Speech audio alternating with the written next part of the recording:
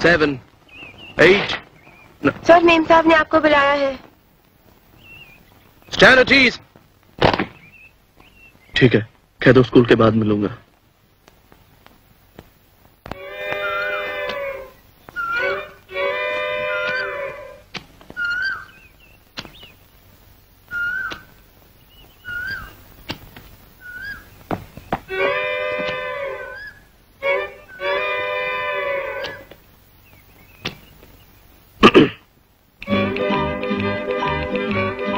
आपने बुलाया था मुझे?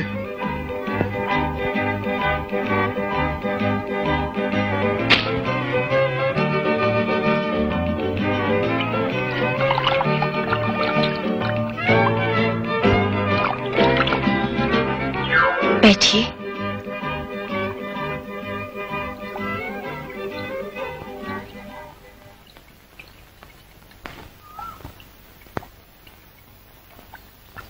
आराम से भी तो बैठा जा सकता है, कोई कुछ नहीं कहेगा।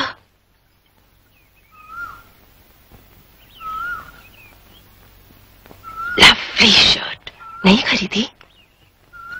नहीं, सिलवाई थी। मुखर्जी साहब अंदर है? बैंगलोर गए। ओह, आपका तार आया था कि तबीयत ठीक नहीं। एक्चुअली तबीयत ठीक नहीं या वैसे लीव बढ़ाने के लिए? जी, वैसे छुट्टियां बढ़ाने के लिए। हाँ, मेरा भी यही ख्याल था। ये जिस्म कभी बीमार हो सकता है क्या? You have a beautiful physique. You know that.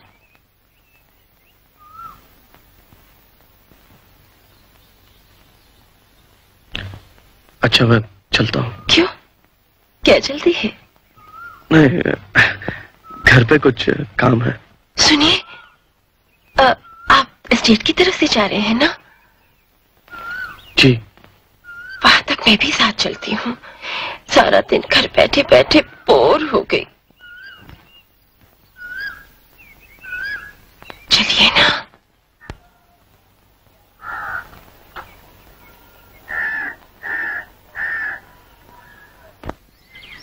जब तुम्हारे साहब की दूसरी बीवी बनके आई थी, तब ये नहीं लगा था कि जिंदगी इतनी बोरिंग भी हो सकती है। इन्हें ऐसे करते हैं जैसे जैसे कोई बहुत बड़ी जनाई ले रहा हो।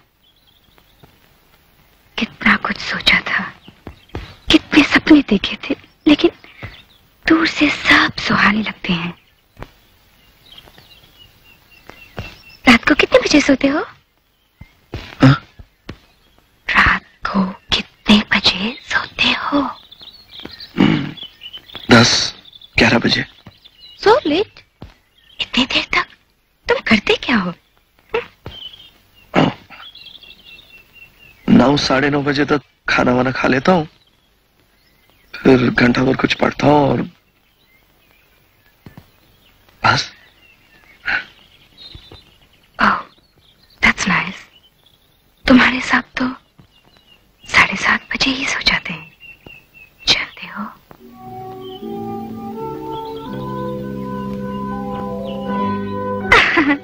बचपन की उम्र में शायद हम भी 7:30 बजे ही सो जाया करेंगे। अच्छा, मैं चलता हूँ। ओह, देर हो गई ना?